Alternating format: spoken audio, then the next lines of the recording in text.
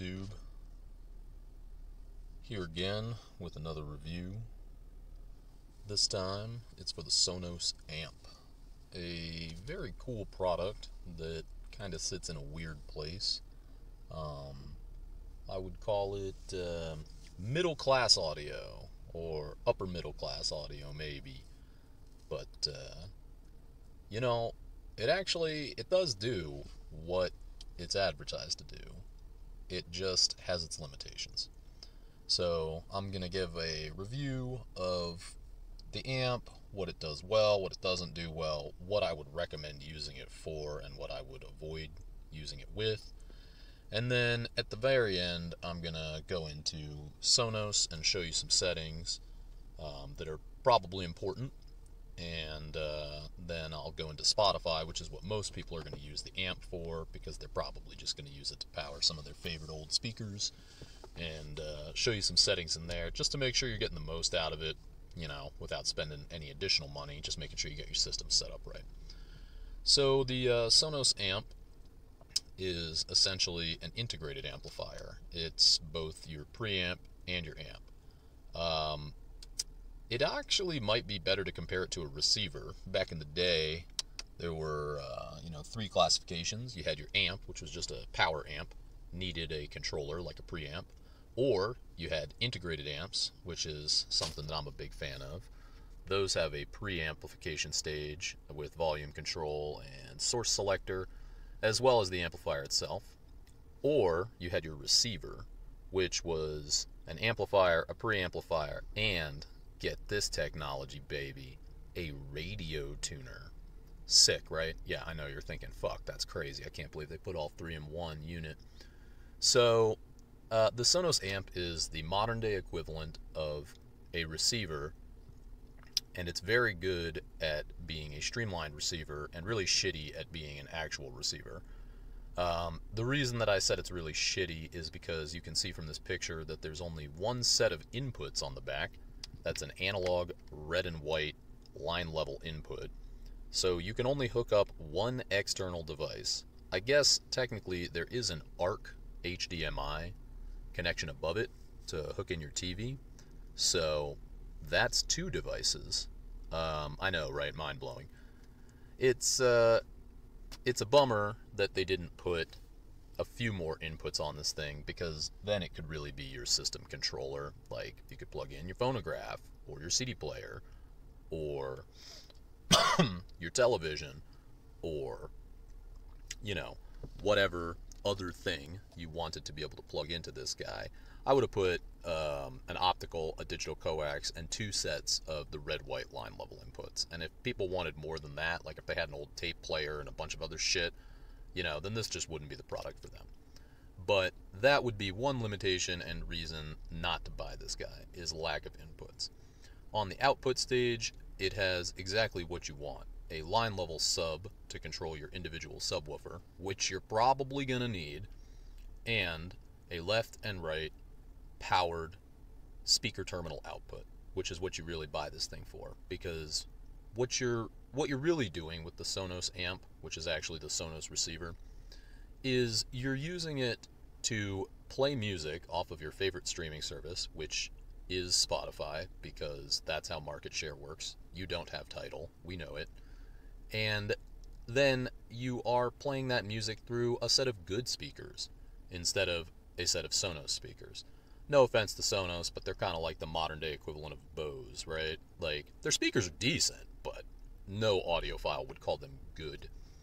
So, anyway, going along with this, the purpose of this device is so that you can have whole house music, because you've got some Sonos speakers in other rooms, and in the room that you have this device, you have a nice set of speakers, and this device drives those speakers and makes them seamlessly integrate into your Sonos system.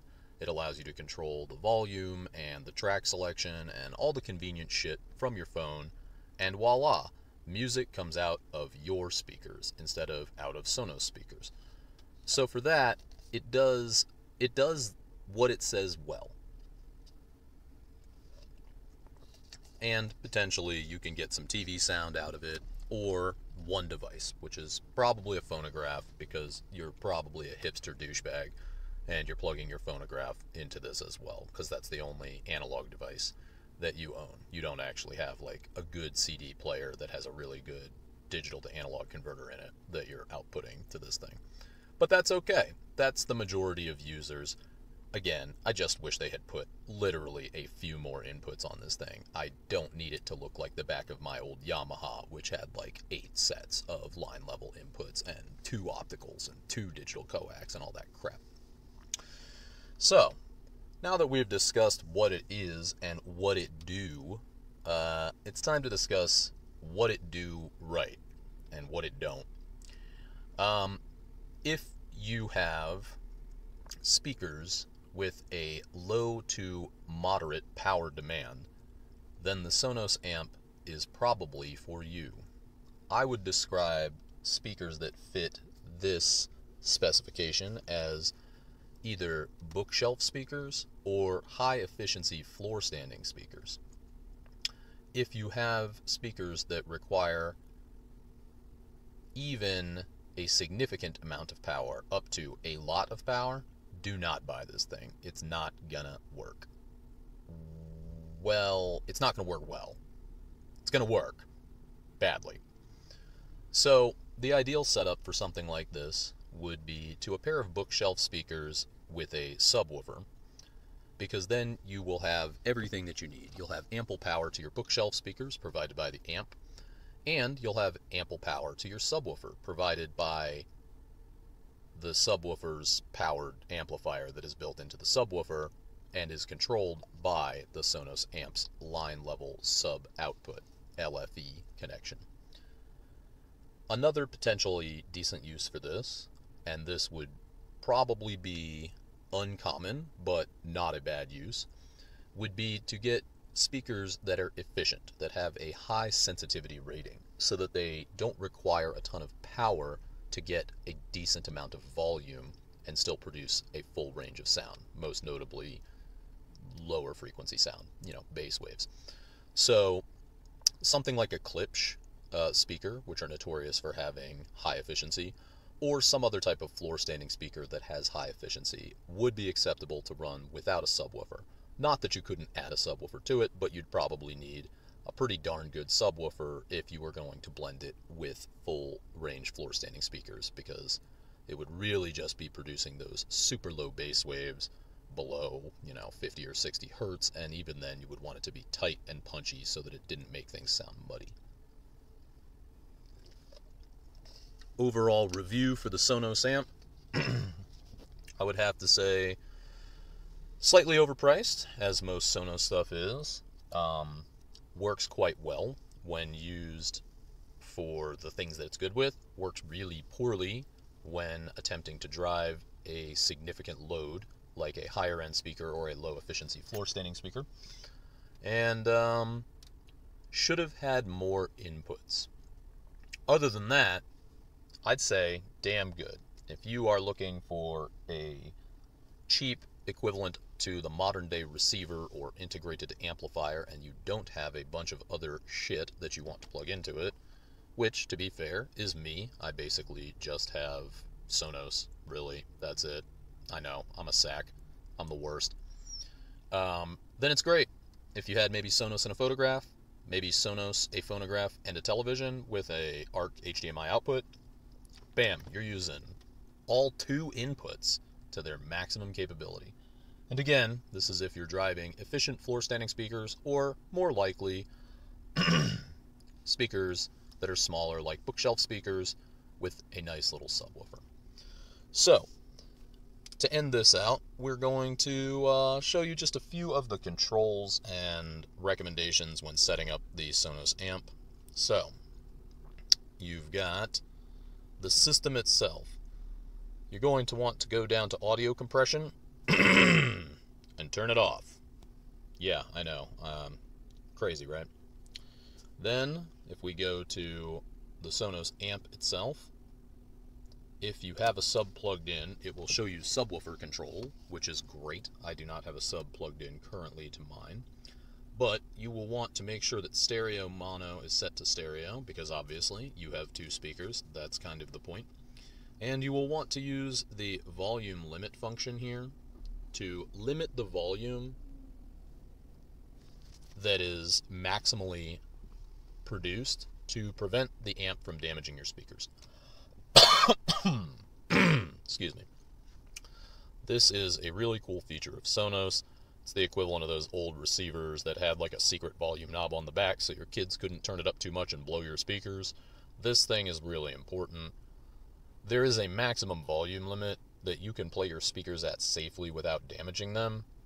You're going to want to go ahead and find out what that is and set it to that. And that way, when you want to jam, you just press the volume up key on your smartphone as hard as you can, and you let that baby rock without having to worry about, oopsie doodle, I turned it up too much, and, some big, dynamic range section came through and blasted out my speakers. So, that's really all that you have to do, to my recollection, with the actual Sonos system.